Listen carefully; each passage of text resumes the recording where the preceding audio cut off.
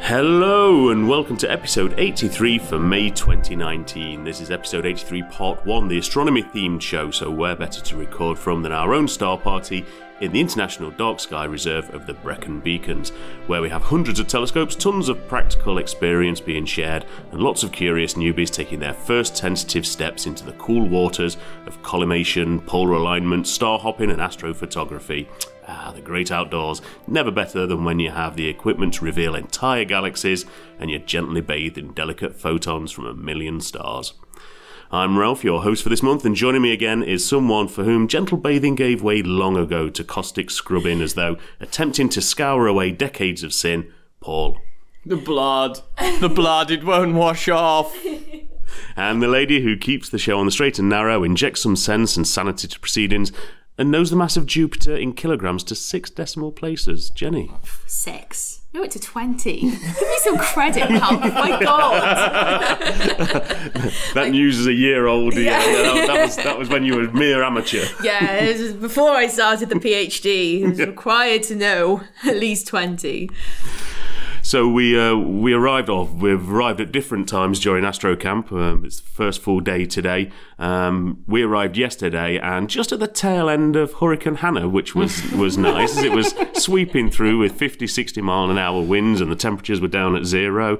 But there were some breaks in the clouds, which was nice last night. But now that it's actually started at AstroCamp, we're looking out the window and we can actually see blue skies. It's quite nice out there now, and it's looking like it could be a good night of astronomy. That's what I've heard. It's going to be clear tonight until about 1 in the morning. Oh, excellent. So, yeah. Yeah, and I brought a small telescope because the weather looked terrible. Dad's the same. He was like, oh, well, we'll just take one. I was like, oh, but what if the weather clears? You'll regret it then. And he was like, oh, all right, maybe I'll put in 2. And I was like, yeah, but what about the solar scope? And he was like, oh, just put it all in. And I'm glad we did now. Because it's looking going to be good. It's going to be good. Yeah. And there's going to be hundreds of telescopes around, so it's going to be great. We're going to look through a whole range. Clear skies guarantee. Clear skies guarantee. TM. Clear skies guarantee. TM. But no one's died so far. Which is that was incredible, given the temperatures and the wind. Yeah. I wasn't here last night. I was safely tucked up at home in bed, and my God, it woke me up at 3 a.m. and I was in a house. We were in the van. I don't want to know what it's like being in a tent, but we were in the van and the van was shaking. Yeah. So, yeah, I'm amazed that no one took off. Yeah, John was saying his tent was smacking him on the head when he was laying down. Oh my God. But that's the thing about astronomers, isn't it? I mean, people that are used to, in winter, standing in fields at sub-zero temperatures, they're a hardy bunch. Oh, yeah. Yeah, you've not done astronomy until there's frost on your arm. Yeah, no one is put off by a hurricane. It's quite incredible. Yeah, they go, hurricane, better put some extra tent pegs down. Yeah, the drive here was really interesting. It was that sort of like, oh, I'm going to be driving in the middle lane now as the wind blows the car sideways. You see everybody, the whole motorway just drifting to the right. Like, ooh! So now we sat in the cottage, just waiting for it to get dark later on tonight, recording the podcast while we're waiting, and enjoying a rather nice Finton's dry gin and tonic, courtesy of our good friend Kevin Morgan, who's a listener to the show and has brought us some gin over. I just want to say that he's a listener to the show. He brought us gin. Just saying. Just saying. That's what some do. Hashtag. Cheers, guys. Oh, that's good. That's the way to do it. It's very nice gin. So, Pint of Science, Jen. Where are we with that? Yes, Pint of Science is this month, 20th to the 22nd of May. It's happening all across the UK, right? It's not just in Cardiff. But the best one's going to be in Cardiff. Best one's going to be in Cardiff, obviously, because I'm going to be there. If you're interested, we are in Beelzebub's, which is one of the pubs just off St Mary Street. We've got 3 nights. We've got 2 talks per night. Then we have an activity in the middle of each of the talks. We're going to have our infrared camera, which we've snaffled from the university. So you can get to have a look at yourself in infrared, or, bring some objects, see what they look like in the infrared. There is rumour that if you put... That could get very, very dodgy. Well, yeah, this is safe, safe for the watershed objects, right, okay? There will probably be children in the audience. But that's really worth mentioning. There is rumour that if you're heavily pregnant and you stand in front of an infrared camera, you can see the baby, like the outline of the baby, because the baby is BS on that. than like your outside skin. But you can test it though if you've got someone pregnant. Which is why we want someone heavily pregnant to come, because I've heard surely this. you would know this. This would be like saying It should be a known thing. Yeah. Surely. Well, write in. Tell us. This is a rumour that has gone around. Wow. Every time we take this camera out to events, this rumour goes around like, oh, I wonder if we'll find anyone heavily pregnant. You won't have the resolution. Well, no, you're not going to literally see fingers and toes. You might have a belly that's glowing. No, but the idea is that you'll see like the basic outline of the baby. No. I'm not buying that. What if you find something wrong though? I don't think the resolution is that good. It's got 2 heads. So you're desperate for someone. I am desperate for someone heavily pregnant to come along. So if you know anyone who's heavily pregnant and they can still manage stairs, because our room is up the stairs. Waddle. Drag them along, or ideally they'll want to come along. Yeah, bring them along to learn about space. But yeah, so I'm hosting the first night. The first night we are doing an astronomy themed music quiz, which will be fun. Then we're doing bingo, I think, on the second night, but with the periodic table, so chemistry bingo. So that's gonna be fun. And then the third night we've got Name That Scientist, so we're going to show people pictures of scientists and see if you can recognise who it is. And there are prizes! That's what we were waiting for. Oh, there are prizes. I know, yeah. Oh, sorry. Ooh! Yeah, of course there are prizes. I'm not telling you what... I'm not telling you what the prizes are, though. You've got to come along and win to find out what the prizes are. Okay, there's incentive. Tickets are on Eventbrite. If you just Google Pint of Science UK, they'll come up there as well. Look for the Cardiff one, because that's the important one. Look for the Cardiff one, and if you go on the Cardiff one, for some reason, our event is right at the bottom of the listing, even though it's the most important event. So yeah, scroll all the way down to the bottom of the page. I've also noticed you can even just Google Pint of Science Millard, and it comes up. Hot damn. Oh, look at that. Google that. That's even better. Yeah. Pint of Science Millard. Tickets are £4. So it's alright, isn't it, for like 2 hours entertainment? Yeah. Pretty good. Bargain. And you might be at the frontier of science. And then you'll want your money back. It won't be crap though if you're at the frontier of science and you find out that infrared cameras do show up the outline babies of a fetus or a baby. I want to know if that's true. Now. I want to know if it's true. So find someone who's heavily pregnant and drag them in. Don't do that. You in here now. You are with child. Come into this pub.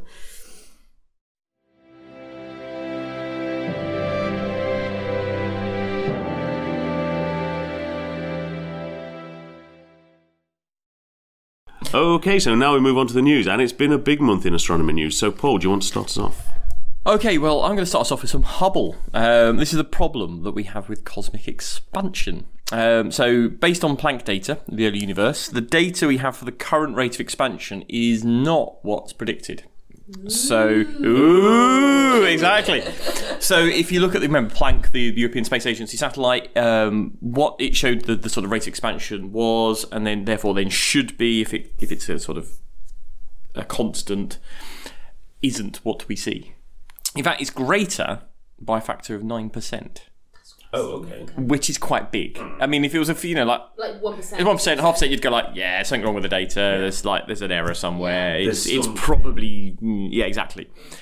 No, 9%. This is quite significant. So the chance of this were previously put down to a 3,000 to 1, though, that this was a kind of chance thing, that this was an error essentially, that this was just a fluke, and it's not. So it was pretty. So astronomers were pretty confident that this difference was a real difference, that this is true. Because 3,000 to 1, they're big odds. Oh, yeah.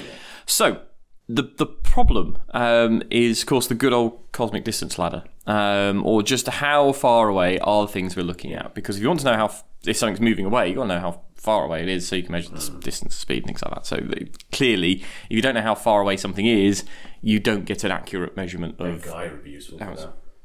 Big what? A big guy. Oh, guy. I thought you said big guy would be used for that. Like, big guy? Well, he's probably a bit taller. Yeah, big guy. Yeah, exactly. I mean, Gaia's going to be the gift that just keeps giving. But I think, you know, we're still really in the early days of Gaia. And so, I mean, the Gaia data is just vast. And I think the stuff's going to come out of that. But this actually goes back to good old Hubble. Yeah, exactly. So... I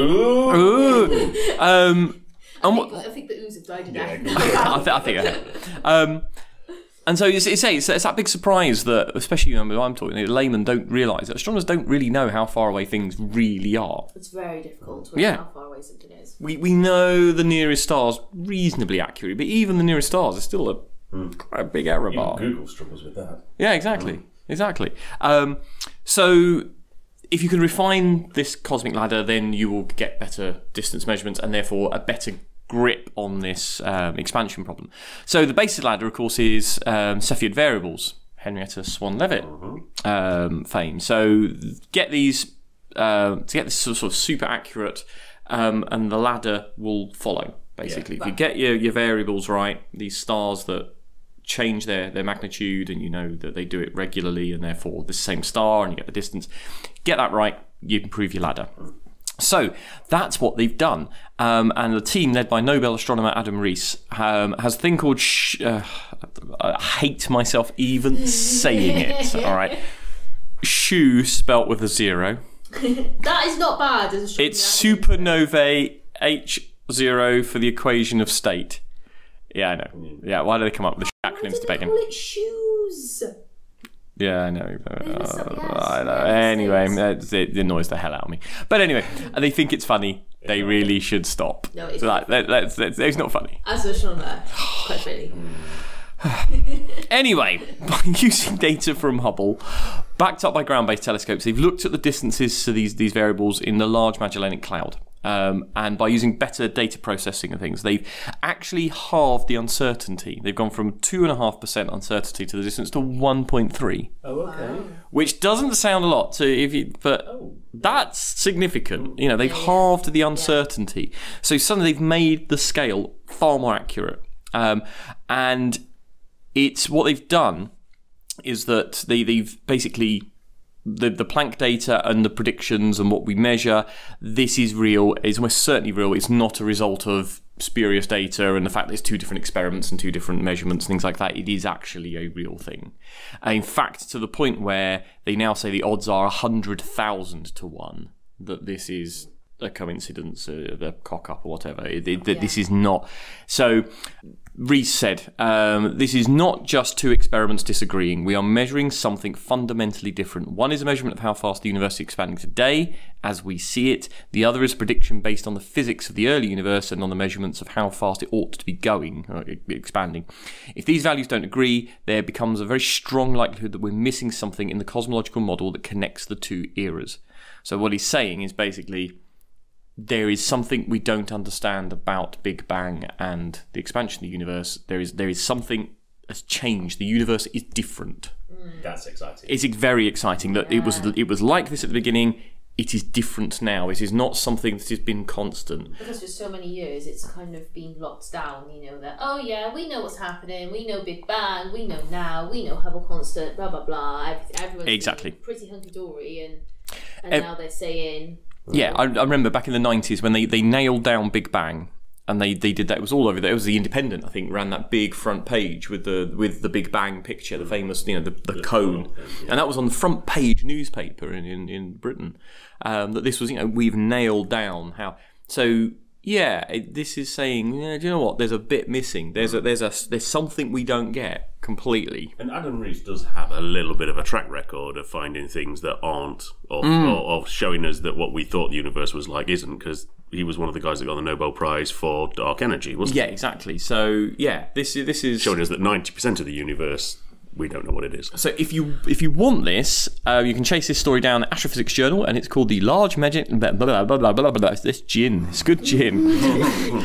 Large Magellanic Cloud Cepheid standards provide a 1% foundation for the determination of the Hubble constant and stronger evidence for physics beyond lambda CDM. CDM being, of course, cold dark matter. Is there any comment in the paper about the results from gravitational waves? I didn't notice and how one. this ties in, because there's been this discrepancy with gravitational waves. They've been saying no, it's this value, and then all the things from the Cepheids have been like, no, it's this value, and then Planck sits happily in between going, I like both of you. I'm just data. Do with me what you will. I'm going to be perfectly honest here. I didn't read the entire paper, skimmed it for the news. So it may be, I don't know. I didn't read the whole thing. It was quite long. Yeah, exactly, and very dense. And I'm not a full-time one of you. It's not my job. Even full-time one of me, we almost never read the entire paper. Abstract and summary. You start with the abstract, conclusion. and then you might look at the introduction, you look at the plots, and then you look at the conclusion. I think the last time I read a full paper was when I was doing my degree, and I read the whole paper just because and then I've never done it again. Yeah. so possibly, I don't know. I never got that far into it, just all the interesting bits, and it was really interesting. So yeah, that's really cool. So next up is Cassini. Remember Cassini? Oh, seemed like it would never leave us, always there, giving us those magnificent views of Saturn, pouring out science like fine wine. Oh, those were the days, aren't they? Or gin, in fact. Gin, I need another gin. Let's have a cheers. Cheers. Yeah. Well, despite the absence, the science is still being churned through and giving astronomers new insights. And this time, it's everyone's favourite atmosphered moon, Titan. So 2 papers in Nature Astronomy have used Cassini data to reveal more about these enigmatic lakes of methane, if you remember the big discovery. So some, it appears, are up to 300 feet deep. Oh my God. Which is quite deep. Yeah. It's like 100 metres deep. Oh my God. Yeah, these are deep. They are significant bodies of water. Well, I'm saying water, ish, because the really interesting thing is they're really deep, but they've got very small surface areas. So they're very small. This is why it's a very interesting paper, because they appear to be very small bodies just from a kind of mapping point of view. But they go down really deep. And this happens on Earth. This is called a karstic lake, which is where water eats away at things like limestone. So you get a small lake, what appears to be a small lake, but it goes very, very deep down underneath. And these are found on Titan. They appear to be found in the sort of highlands, if you like, up in the hills, these things. So these like sit on top of hills and basically eat down through these hills. Do you think it's methane that's doing that? It's methane, yeah. So it's methane eating into the volatile ices that are kind of there. And it's so lots of lots of sort of research to do there on why that's happening and the action that's actually, we understand the one on Earth, but what's going on Titan. But basically the data showed this, that these lakes appear small, but actually are very, very deep. Then there was another paper about these lakes, and this one was looking at phantom lakes. This really demonstrates the benefit of a long-term mission, because of course Cassini was there for 13 years. So these are these lakes that on the first passes, when Cassini was first there, it took pictures of these lakes, and we saw these lakes. Over the 13 years of the mission, they vanished, and they're not there now. We've talked a bit about this before, haven't we? We talked about there was a big lake that changed shape, and there was yes. Do you remember? So this is all connected with that. This must be all connected with that. Yeah, exactly. It's all sort of the explanations of why various bits disappeared and changed.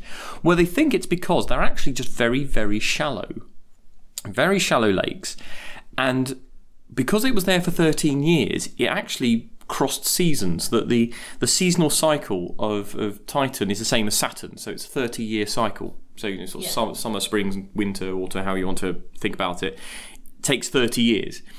13 years means, of course, it's that's more than a third of that cycle. So it saw different seasons and different times. So and they think these lakes basically evaporated. So it means they were very, very shallow, so very vulnerable to this sort of seasonal change. So a little bit of heating up, off they've gone. They've evaporated.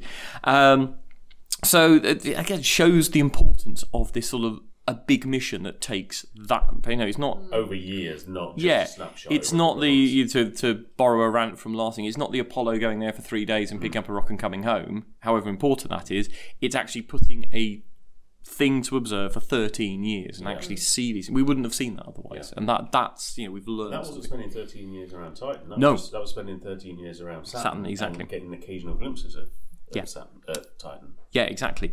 So if you want to follow these up, these are in Astronomy Nature, both of them, and they were deep and methane-rich lakes on Titan. I know, that's what it says on the tin. And the case for seasonal surface changes at Titan's Lake District likewise, pretty clear on that one. Nice titles. Nice titles. My last piece is going back to good old LIGO. Hey, the gravity. Isn't it? It's died. Yeah. No. No more with that. Gravitational wave detector is out of refit, and it's doing its thing again. And what a thing! Its third run is yielded detection in just 2 days. They switched it on 2 days later. Ping! It's got one, and then it happened a few hours later. They got 2 detections within like bing bing like that. And you remember those discussions we had about. Is LIGO even? Is it gonna work? Is it even gonna happen? Years before. Oh god! And now it's like we turn it on. Oh, there. It's just incredible. So that was 2 days. They had a couple of detections, and then in a month they had 3 detections around the world with the other detectors combined with all the. They've now got 5 detections since they've turned LIGO back. So that was 5 in a month. Yeah. Oh, it's boring now. There's only 14 so far. 5 of them were just like in a month. Yeah. So it's suddenly like boom, we're there, we've got this. So it's going to accelerate really quickly. They reckon with this new refit, we're looking at detection every week. Brilliant. So it's just, and that's just LIGO without the other detectors. So by the end of the year, we're going to be dozens and dozens of these things. Within a couple of years, there'll be hundreds of them. This is going to feed into so many branches of astronomy. And be able to enable us this to is refine help things. Settle that whole Hubble constant exactly. thing, because if they're getting detections every week, then because I think they needed something like 20 neutron star mergers in order to reasonably constrain it, because you need the electromagnetic part so that you can accurately determine the distance to the merger. So talking to people sort of in the department, they reckon they need about 20 to get the error bars down to something reasonable. And are these neutron star mergers, or are these black hole mergers? Actually these ones are all black hole, they think. So these ones they detected are all black hole ones. It needs to be more sensitive, or it needs to be, we need to know that it can still pick up at this sensitivity neutron star mergers. I think the neutron star one is going to take a bit longer to kind of get to grips with, because it is going to be weaker because they're not as massive bodies, exactly. But we're on that route. That's the really cool thing. Yeah. We're on that route.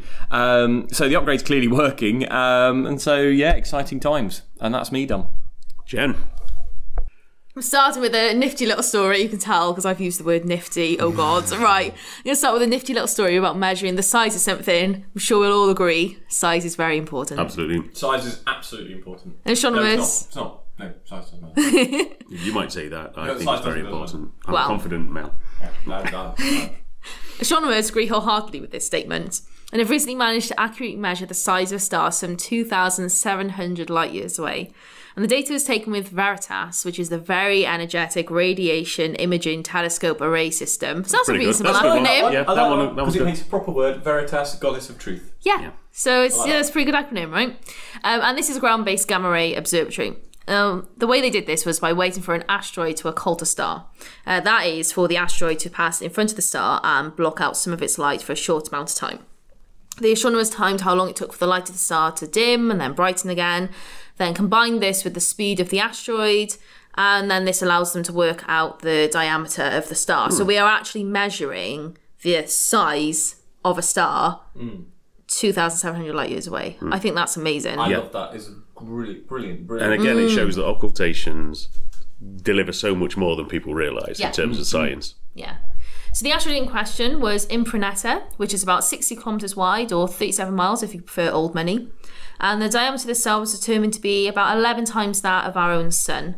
And the star in question has now actually been reclassified as a red giant. Cool. Yeah, because it's now much bigger than it was originally thought to be. Now the team managed to do this again with a star that was a bit closer, about 700 light years away from Earth, with 88 kilometre wide asteroid Penelope. And the size of this star was determined to just be 2.2 times that of our own sun. And that has smashed the record for the smallest stellar diameter ever measured. Yeah. Awesome. 2.2 times the size of our own sun. Just a thought. Will this help us with that cosmic ladder thing again? Because if we know the intrinsic brightness and things of those stars, and then we know actually how, like, we improve our recognition of them and how far away they, what their I'm not making sense, it's gin. This diameter, that we'd actually be able to improve the distance because of the brightness, and we'll know how big they actually are. Yeah, because once you know the size of them, you can work out how intrinsically bright they are. You can see. That's what I was trying to say. Yeah. You just build your tolerance back up, Paul. My God. So we need to do more of these measurements. Yeah, because then on Cepheid variables. I mean, maybe the problem is with that would be great. However, the chance likelihood of getting an asteroid aligned perfectly with a star is rare. So you take your chances where you can. Yeah. You see that it's gonna occult something, and you go bugger it, go for it. It doesn't matter what sort of star it is. We just need to know. But yeah, we can tighten up then our knowledge of, because the luminosity of a star is related to its temperature and also its size. Now, the peak temperature we can figure out. The temperature, we can figure out reasonably accurately because it's based on the peak wavelength of emission. Simple spectroscopy. Yeah, you just you image the star at many different wavelengths. You make a plot wherever the peak is. That's where the temperature is. So that we can work out reasonably accurately. But the size of a star is a very different thing. So if we can work out the sizes of these stars, we can know how bright they are intrinsically, measure how bright they appear, and then that can give us a distance because things that are close are bright and things that are far are dim, literally. Yeah. So now, second story, I'm going to stay beyond our borders and I'm going to talk about the possible detection of a comet in another star system. Get out of here. No, it's good. I've not read this. No, it's good. It's good, Get right? out of here. We've only just got have we spotted an exomoon? Now we've got an exocomet. An exocomet, yep. So this is a team led by S. Zieber. Don't know the first name, unfortunately. It might just be S. S is a really cool name, so let's just go with S. Yeah, from Universität Innsbruck, and they found evidence of a comet around Beta Pictoris using data from TESS. Oh, the Transiting Exoplanet Survey? Satellites, yeah.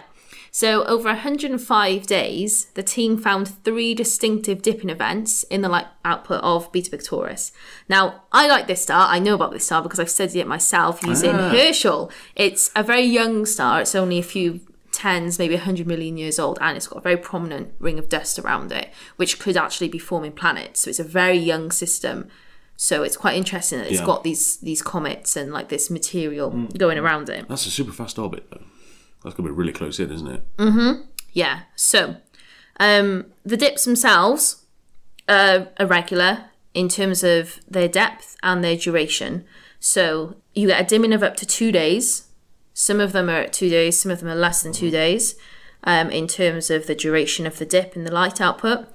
And then the amount of light that's blocked out varies from 0.5 to 2,000th of a fraction of the overall light output of the star.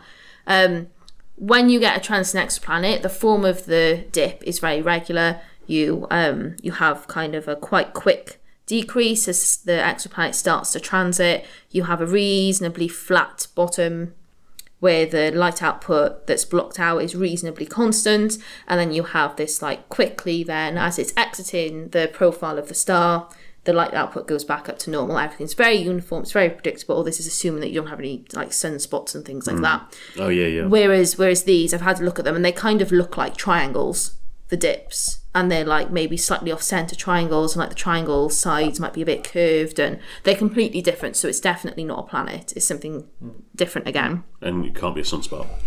No, because it's so regular. Yeah, that's the thing. Because sunspots come and go. They would change as well. Even if a sunspot makes it all the way around the star, it will have changed what it was so like the output significantly in that time. Yeah. The dimming would have been different. Yeah. So the way they figured out that it's probably an exocomet is by fitting a model. The best fitting model happens to be an exocomet, and they think it's an evaporating comet that's got an extended tail. And that is passing in front of the star from our point of view. So then as the sort of emission, the evaporation from this comet is changing, then we're getting different amounts of light blocked out. It's brilliant. It's brilliant. Incredible. And what else can TESS do then if it can do this? I know, right? Because we're only a few months into TESS. And TESS is the underdog. No one talks about TESS. It's no Kepler, but it might end up being something incribly revolutionary. Who put it up? Who's... SpaceX put it up. It went up on a Falcon. Yeah, whose is it? It's NASA. Yes, NASA. It is NASA. Yeah. But yeah, cool. So I liked that story. I thought, this is good. This is a good story. I missed that one as well. So I'm going to finish off my section of the news by reviewing some of the brilliant April Fool's jokes that went out on the archive this year, because it turns out even sometimes scientists have a sense of humour. Who knew, right? Okay, so the first step is acronym. The yeah, Paul's just smacked his head on the table at this. So the first step is acronym, which stands for acronym creation for you and me. And so I just like to point out where the letters come from. It's the A in acronym, the CR and the ON in creation, and then the Y and the M in you and me. Now this is a command line piece of code that will generate an acronym for you if you give it a phrase. And better yet, it doesn't matter where the letters appear in your words, just like a true astronomer. So it can make it just as crap as that one. Yeah. So if anyone is interested, you can install this bit of code using pip install acronym. If you're on Linux or a Mac system. If it's on Windows, I'm not sure what it is, because I've never done it on Windows. So the next time your boss wants you to come up with a new project name, save everyone 3 hours, spend 10 minutes on this program, and I'm sure everyone will happily buy your pint when they get to leave 2 hours early on Friday. Except for Paul, who'll happily chin you on your way out. But it's great because the words that they come up with for the acronym are words in the English language. So they're genuine words. They just pick random letters out of the phrase that you give it.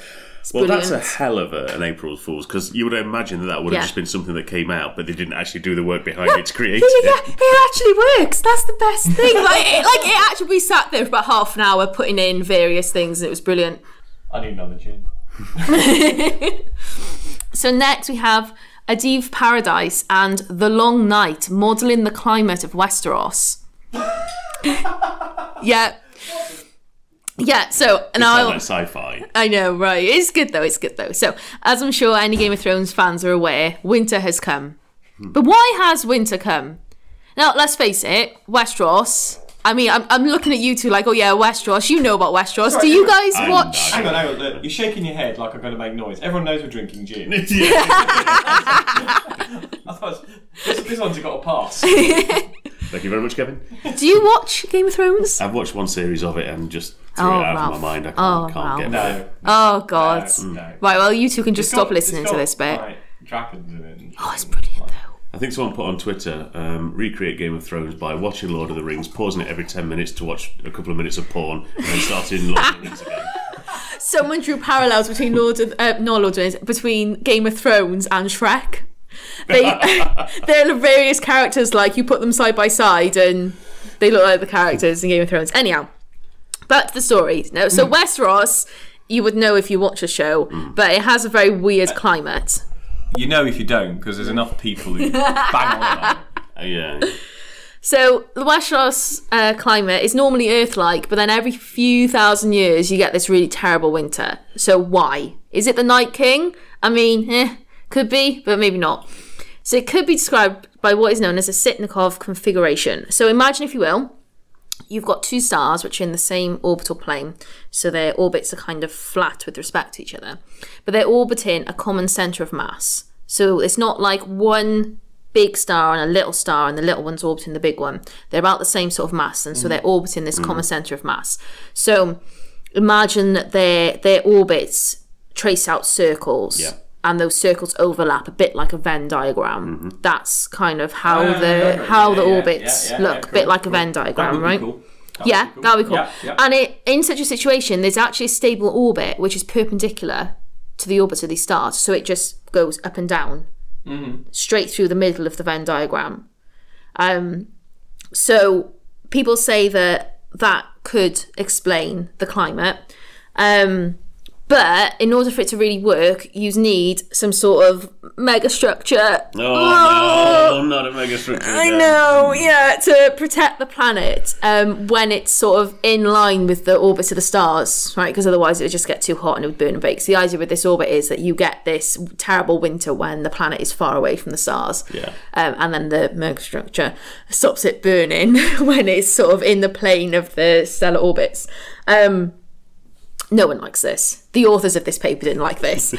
So what they said is probably more believable is some sort of chaotic variation of the planet's tilt or its semi-major axis, may be caused by other planets or nearby stars. so that it's just orbiting a normal star rather than having like this two-star system. And it's just like going akimbo because maybe there's a second star that's orbiting further out, and every few thousand years it pulls on the planet and causes its orbit to change, or it's been given a good thump by a passing planet at some point in its past and now its tilt varies a lot, something like that. But yeah, so I thought that was quite interesting. So this is basically an April Fool's figuring out how the world in Game of Thrones could actually work. Yeah. Yeah. So finally, I'm going to leave you all with some homework and invite you to go to Archive and look up TESS Photometric Mapping of a Terrestrial Planet in the Habitable Zone by Rodrigo Luga. And in this paper, the team have used light reflected from an exoplanet to map the surface features of the rocky world, finding oceans and continents. And the jury is out as to whether there's any intelligent life on the surface, but you guys can be the judge of that.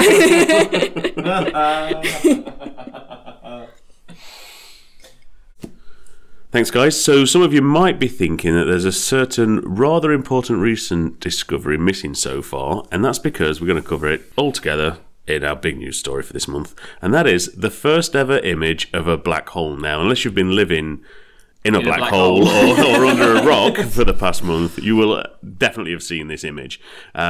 So, guys, who wants to go first on telling us? No, let's start with how this was detected. Can I just say I yelped when I saw the picture? Did you? I actually did, with being slightly sexist, a little girly yelp. And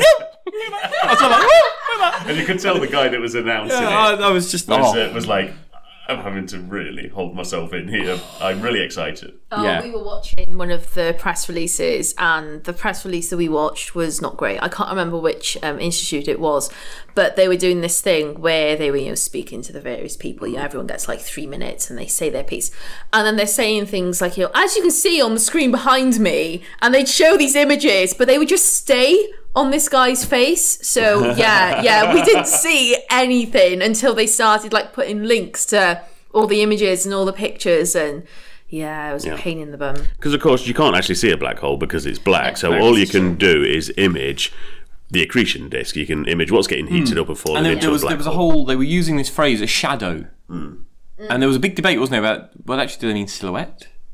Or do they mean actually? Is it a shadow? Is it a silhouette? There was actually a bit of debate about what it is we were seeing, which I don't think everyone's quite resolved in that respect about what word we should be using. Yeah, because what you're seeing is the last stable orbit, I believe, of the accretion disk. That's what that black gap in the middle is. The black hole is much smaller than that. Yeah, it's much smaller. About five times smaller in terms of diameter, I think. But what you're seeing is the edge of the last stable orbit. So this is the point of no return in terms of matter and light. It's like the inner edge is where things can happily sit and orbit the black hole. But as soon as they get any closer, they just fall into the black hole. So that's what that gap is. And that's superheated gas and dust that's 6 in the death spiral. Billion Kelvin. 6 billion. 6 billion. That's mind blowing. You can't even consider that. No, because our sun is about 6,000 Kelvin. Yeah. 6,000. Yeah. Like billion. This is 6 billion. It's incomprehensible. Like, you can't. It's just, those numbers are disgusting. And another number that's disgusting is that it took 5 petabytes of data to get this image. And the team managed to compress 5 petabytes of data down to a few hundred kilobytes. What? For the output image. That image that you see? Yeah. The output image. That's just a few hundred kilobytes. Which has to be some kind of record in terms of data compression, right? 5 petabytes. Yes. And they could have just watched Interstellar. Yes. Because actually, that was one of the things that struck me. I was like, God, that was good. That was pretty spot on, wasn't it? Yeah. Yeah, they got that right. Yeah. Another thing I like about this whole discovery is that, so I will talk about all the different telescopes that were used in this discovery, but one of them was a South Pole telescope. And with the South Pole telescope, people rock up and then they don't leave until a year afterwards. So they were taking the data, and the data was literally put onto CDs and sat there for about 5 months. Seriously, and then sat there for about 5 months or so until the ship came to pick everyone up, and then everything was shipped back to. It's not networked, or they can't transmit. There's there's no cable. Everything is put onto hard copies, and then is shipped out. You need a tanker for all the CDs that it's put on too. It's amazing. So yeah, I liked that. The fact that, you know, these people working at the South Pole Telescope have got all this data. Just, can you imagine if someone spilled a cup of coffee? Yeah. Oh, one of the CDs cracked. Yeah. Oh, it doesn't matter. They didn't need that one. But yeah, I guess one big question is that why M87 and not the black hole in the Milky Way, right? Why? Surely our one is much closer. Why M87? Yeah. Yeah, so just clarify, M87 is the galaxy, the elliptical galaxy that the black hole. Yeah, M87 is massive black hole in the middle of it. I mean, lots of listeners probably have looked at it because it is huge. I mean, it's the one of the biggies in the Virgo cluster. So you can't miss it. And it's one of those when you're jumping around the Virgo cluster. I was doing it the other night, and you kind of come across M87. You're like, whoa, that's big. Well, it's only magnitude. I mean, it's magnitude 7, so it's one of the brighter galaxies out there to observe. Exactly, you're sort of hopping. You're hopping around the kind of the little galaxies that you see all over the Virgo cluster, and then you're like, "Wow, that's really cool! Look, there's a big cluster of galaxies. There's 3 there. There's 4 there. There's 4 there." And then suddenly, like, "Whoa! What the hell is that?" It's M87. Yeah, it's huge. Yeah. I mean, it's vast galaxy. I mean, it's so big. I think I was reading that it's got so the Milky Way, which is a large-sized galaxy, has got something between 100 and 200 globular clusters orbiting around it. This has got thousands of globular clusters orbiting around it. It's an absolutely massive galaxy. Is a monster. They call it a super elliptical, I think. Yeah, it's huge. It's absolutely massive, and that's one of the reasons why they went for M87. I mean, they have been looking at the Milky Way as well, and the data for the Milky Way is going to come out sooner rather than later, but M87 was the first release because the black hole at the centre is much more massive, basically. And so it's a lot easier to image. Also, what you've got to think about when we're in our galaxy, we've got a lot of crap in the way.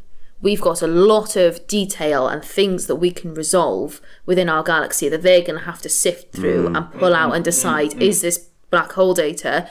Is this something that's sitting in front of it? Yeah. Whereas when you're looking at M87, it's a lot easier to disentangle that information because we're not going to get the sort of resolution, and we're just going to kind of be able to see through everything. There's, because M87 is an elliptical galaxy, there's less gas and things like that. Elliptical galaxies are sometimes called red and dead galaxies. They've pretty much exhausted their supply of gas.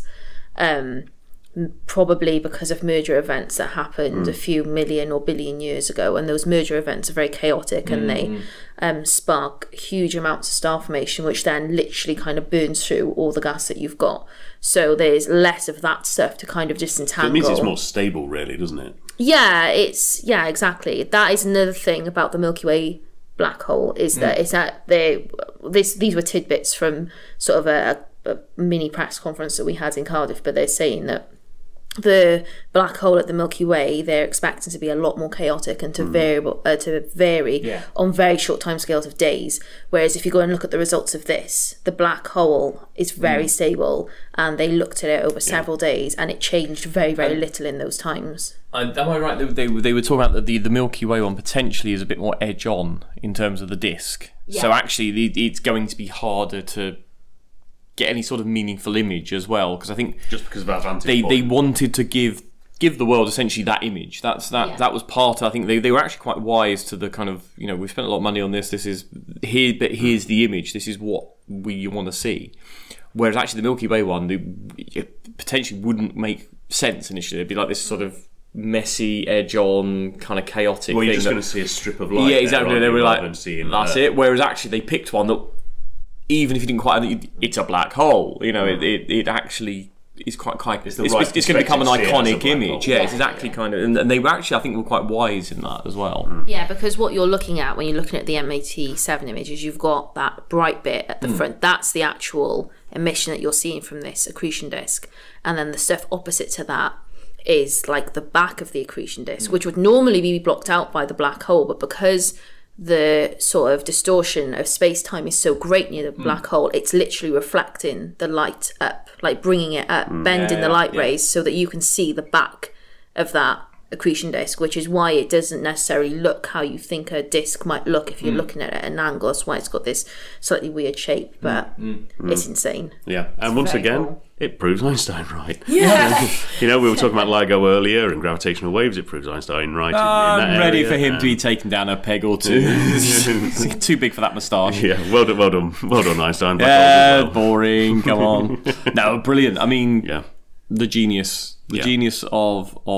The thing is, it's not just him; it's the genius. He is the sort of the tip of the spear of a group of people who worked this out and from his equations, but also beforehand. So you're going back to things like Maxwell and things like that. Okay, sort of he is that kind of, if you like, the ultimate representative of that entire field of everything that came together, and he stitched the final bit together and say, like, this poetic. There we go. But actually, that whole late 19th century, early 20th century science that he is the kind of representative of, it's being proved right again. So, should we talk a little bit about how the science was done? Oh, very briefly. Very much so. Okay, so in order to get the image, you've probably heard them say, "Oh yeah, we turned Earth into a telescope," right? Which they did. They did essentially, yeah. So what they did is they used a technique called interferometry, which you essentially, instead of having one giant telescope, you use telescopes that are spaced certain distances apart. And then those telescopes themselves, when you put all the data together, become a giant telescope which has the diameter of the distance between the telescopes. How it works, don't ask me, because it's very complicated and very hard, and I've never done it myself. But it's very well known, very well understood, and people have been doing radio telescopes for decades. The next day, I went to where it was invented. Get out of here. Yeah, do you know what? It was really cool. We have a thing in Britain called the National Trust that run all these sort of, look after all the houses and castles and like that. Anything that's sort of interest. Of interest. Chatsworth House is where they invented interferometry. This was at Croom it's in Worcestershire, and I didn't know. Get me out of the house. I do get out of the house, but this sort of like we're going to this place. There's a museum there about the RAF thing that was there. I'm like, oh, that'll be cool. Yeah, go on. I'll look at that. And there was an RAF base there during the war called RAF Defford, which is where they pioneered radar. And so there's this big collection of experts who looked at radar and stuff like that, and they were the people who picked up on things like the cosmic wave early on, that kind of, the interference and stuff. They would realise that they were picking up meteors in the atmosphere, stuff like that. After the war, they took the RAF base, then the guy stayed there, they put railway lines down the two runways, mounted two radio telescopes on these railway lines and moved them backwards and forwards on these railway lines to create a bigger and smaller telescope of different... Genius. I was in this thing going, this is awesome, look at this is where they made, this is where it happened, this is where it started, the journey to the black hole is here. It was very cool. Anyway, that was a little aside. RAF Defford, that's where it happened. There you go. Worcestershire. So the telescopes that they used were scattered all across the globe, and the idea behind this was that as the Earth rotates, different parts of the Earth go in between night and day, you can get continuous coverage of the black hole. And they stretched the pairs of telescopes all sorts of different distances, actually. And I think that's something that people might not think about. Some of the telescopes are actually reasonably close together. Some of them were the entire diameter of the Earth, pretty much. So some of the telescopes involved, so you've got JCMT, which is the James Clerk Maxwell Telescope, which is on Hawaii. You've got the LMT, the Large Millimeter Telescope. You've got ALMA. You've got, what does ALMA stand for? Atacama Large Millimeter Array. Where that is. You've got the South Pole Telescope. Where's that then? Don't know. Who knows? All sorts of different ones. And then the distances, so the telescopes are sort of lined up in pairs so that they would work together as the Earth was rotating, and those sites happen to be in darkness. And the importance of doing telescopes with different distances apart is to give you different scales in terms of your resolution. So if you have, I've got to get this right now, if they're very close, I've got to think about this now, hang on. Yeah, if they're very close together, then you can resolve large structures. Yes, poor resolution. Poor of resolution. Large things, yeah. If they're very far apart, then you can resolve the small things. And what they need to do is they need to cover all sorts of different resolutions so that they can resolve to mix them all together. Yeah, so that they can, get rid of different details. There's also at different scales you'll have different artifacts, so then they can combine all the data and use that to get rid of them, basically, and so they can get the purest data possible. Okay, so we're actually looking at the papers that were released on the discovery. There's 6 of them in total. They're in a special sort of little booklet. But if you head to iopscience.iop.org, they're all on there, and you can quite happily have a look at them if you so wish. But there are all sorts of things that we know about black holes. So we know about the diameter of the ring. So that's the ring of material, the accretion disk. We know at least an upper... Right. We at least know an upper limit to how thick it is. We've figured out the sort of size of the black hole compared to the size of the disk. We've much more accurately figured out the mass of the black hole. Because something that was quite interesting was when they targeted M87, they didn't know whether they'd be able to see it or not. It entirely depended on the mass, because they had a mass estimate for it and it had quite a large error. And if it was at the lower limit of that error, they weren't going to see it. If it was at the upper limit, it was going to be fine. And it turns out it was more towards the upper bit. So they did take a chance when they were looking at this. And do you want to read that mass? Because that mass is massive. It is really, really massive. 6.5 times 10 to the 9, which is 6.5 billion solar masses. Yeah, the masses of the sun. Yeah. Yes. 6.5 billion suns is the mass of that black hole. Into... The mass of the stars in the galaxy is 6.2 billion suns. So this black hole weighs as much as the stars in that galaxy. Yeah, slightly more. Well, yeah, slightly more. Yeah, so a little bit more. The middle of the galaxy is heavier than the rest of the galaxy. And the diameter of the black hole is? 4 micro-arc seconds, which doesn't help anyone. Right, okay. Yeah, so they've quoted the size of the black hole in terms of its angular scale on the sky. Which that's no use. Which is of no use whatsoever. Like, you can sit down and work this out, but we're in the middle of recording, so I'm not going to sit down for 5 minutes of silence. For the amount of mass, it's a very, very small... Yeah. Well, you can think, you've got the entire galaxy... right, has got this mass of 6.2 billion suns, right? And then you've got that amount of mass again crammed into something so tiny that it took a telescope the size of Earth to be able to see it. To get in poor resolution. Yeah. As everyone was moaning on Twitter. Oh, don't even go. Yeah, I know. I tweeted, I was like, well, this was the first picture of Pluto, and people like that. You were really pissed. I was. 100 kilobytes. Oh, I'm on, there's a gigabyte, so I can zoom in on it. And even though you can't see the black hole for yourself, you can certainly see M87 for yourself. And as we've mentioned in bits going through this, it's a magnitude 7 supergiant elliptical galaxy in the Virgo cluster, which is great to see this time of year if you're in the northern hemisphere, and easily within reach of binoculars or small telescopes. So look out between Vindemiatrix and 9 Virginis, just above Virgo towards Coma Berenices, and you can superimpose on that image in your mind I'm very impressed that you said Vindemiatrix and Coma Berenices after that many gyms. Cheers, Kevin. Yeah.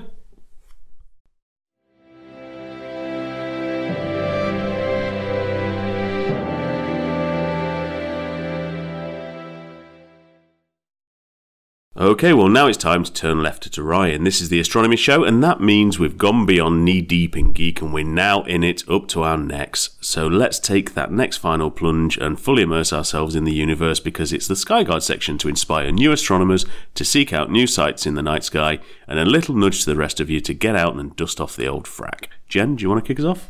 Yeah, alright. Why not?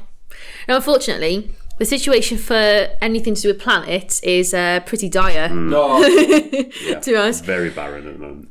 Mercury, too close to the sun to be visible, is actually at superior conjunction on the 21st, which means that it's going to be hiding directly behind the sun. So you're not going to be seeing Mercury anytime soon. Venus, close to the horizon at dawn. Technically visible, not practically so, though. I just saw it the other day when I got up for work really, really early and dawn. I could just see it. I was driving this hill and it was at the end of the year. It's like, oh, that's Venus. Oh, yeah, not really practical, though.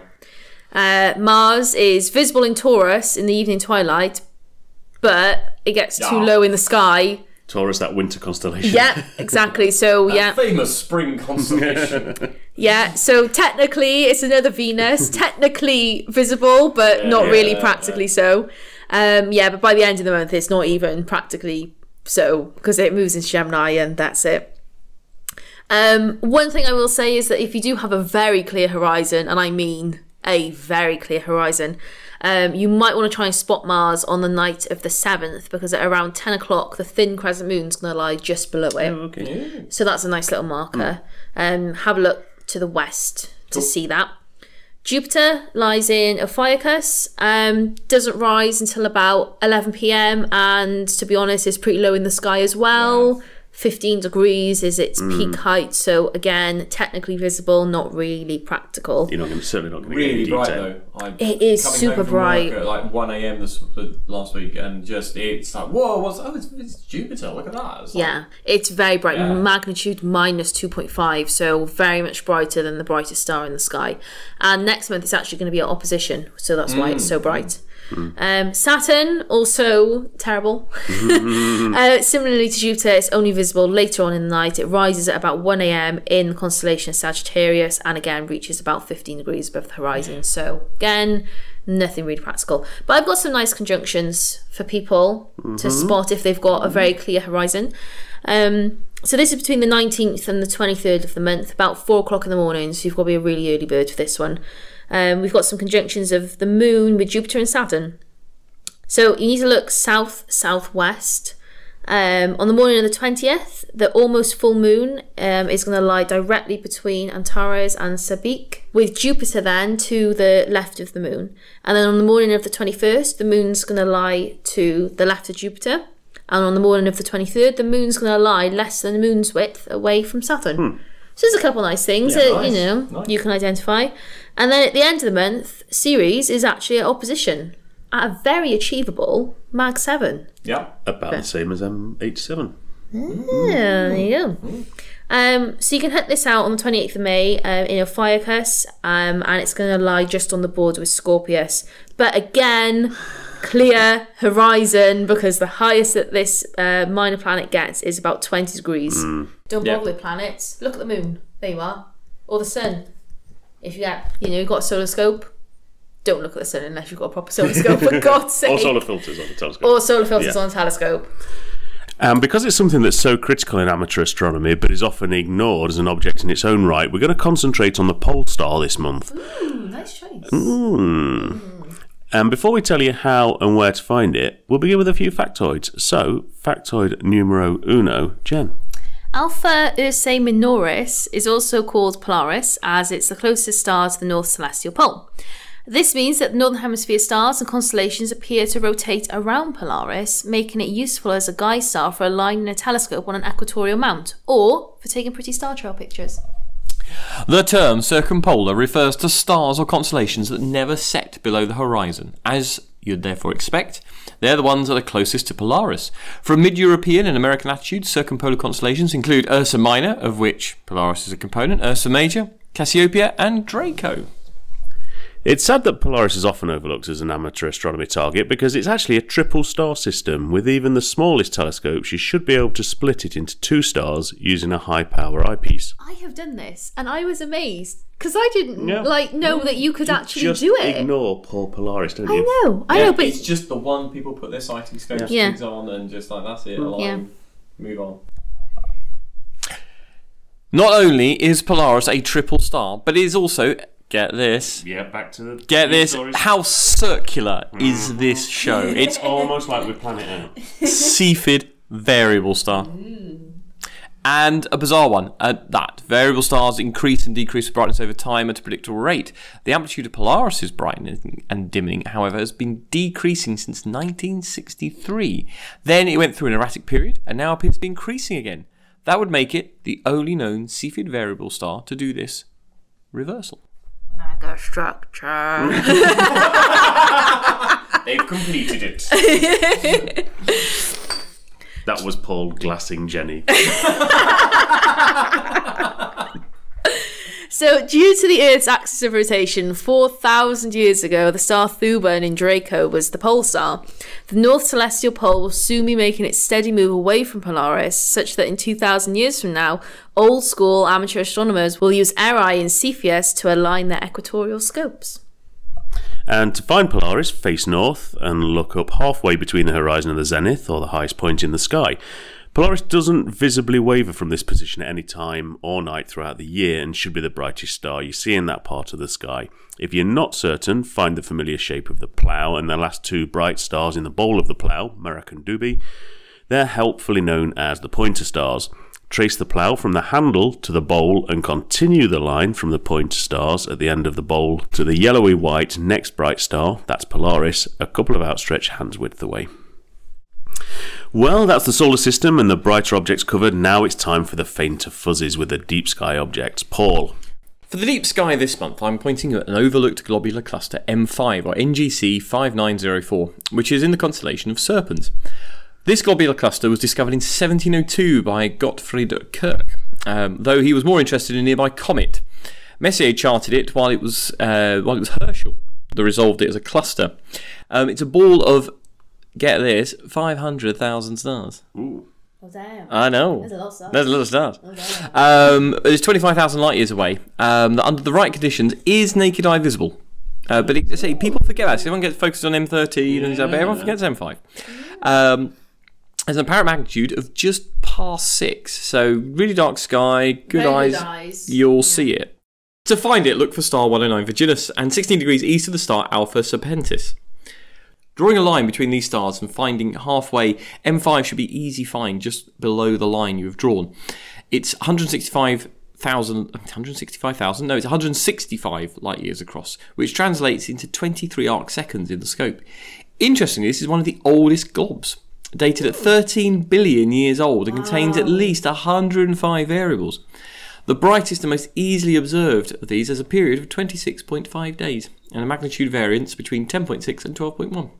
For the keen-eyed and large scope, look out for a smaller, fainter glob, Palomar 5, which is just to the south of M5 and has a apparent magnitude of 11.75. So, well within a lot of scopes reach, that one. This glob is a funny elongated shape as it's believed to have been torn apart by the gravity of the core of the Milky Way. And it's leaving a 30,000 light-year star stream behind it, which extends well past Messier 5. Ooh, I like that. Don't ever say I don't give you something on this show. Full of factoids, that one. Look at that. So this month, I'm plumping for an old AstroCamp favourite, since we are AstroCamp. M57, the Ring Nebula. I love this one. It is a good one. So this object is well positioned for viewing all night since it rises at about 7:45 in the evening and then it'll reach an altitude of 65 degrees before being lost to the dawn sky. The Ring Nebula lies in the constellation of Lyra and is around Mag 9, so pretty achievable for most scopes. And it lies about 4,100 light years away. Now the Ring Nebula is small and faint, so it isn't the easiest to find if you have a small scope. But it is a good challenge and it is very satisfying when you do manage to find it. So to find the Ring Nebula, first locate the constellation of Lyra, which is easily found by first locating Vega in the summer triangle, the brightest star in the summer sky. Vega is part of the constellation of Lyra. It's kind of like a little extension to the classic parallelogram shape of the constellation. So locate this parallelogram and look to the shortest edge, which is the furthest from Vega. These stars are Beta and Gamma Lyrae, with Gamma being the furthest from Vega. They're also known as Chelyaq and Sulfat, respectively. The Ring Nebula lies about a third of the way along the line drawn between those two stars, starting at Beta Lyrae. Whilst you're in the neighbourhood, why not check out Epsilon Lyrae, otherwise known as the Double-Double? Because you're there. Oh, we like the double-double. You may as well. Double. So if you look at the constellation and you've got Gamma and Beta Lyrae orientated to the south, Epsilon Lyrae can be found to the northeast of Vega, a little closer than the distance between Gamma and Beta Lyrae. And now initially, this star will resolve itself into two stars, but then with a little bit more magnification, you'll see that those stars themselves each split into two. And it looks like a double of itself. Because the separation is the just about the same. Yeah. They're great. So to finish, we have the moon this month, which begins with new on the 4th, first quarter is on the 12th, full on the 18th, and last quarter on the 26th. Clear skies and happy hunting.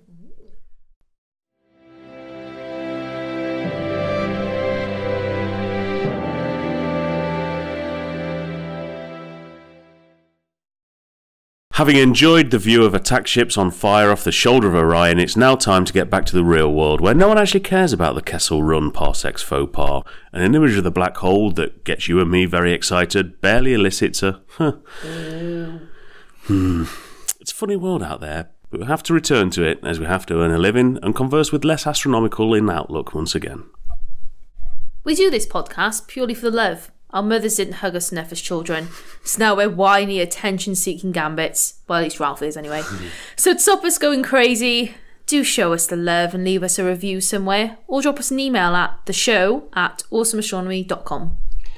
I will burn you all with the hatred I reserve only for that. I mean, join us on Twitter or Facebook for a chat or comment. Share your astro images, pictures or lunch, sage observations, telescope porn. No cats. No cats. Cats are the best. So until our space exploration show in the middle of the month, it's goodbye from Cydonia Base.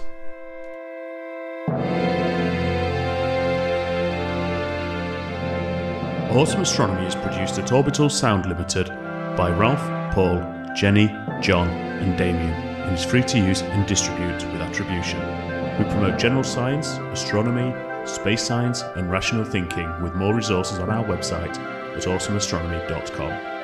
If you want us to read your comments out on the show, send us your views, opinions, questions or critiques to the show at awesomeastronomy.com. Tweet us at awesomeastropod or give the Awesome Astronomy Facebook page a like and leave your comments there. Thanks for listening, and from Cydonia Base, end of transmission.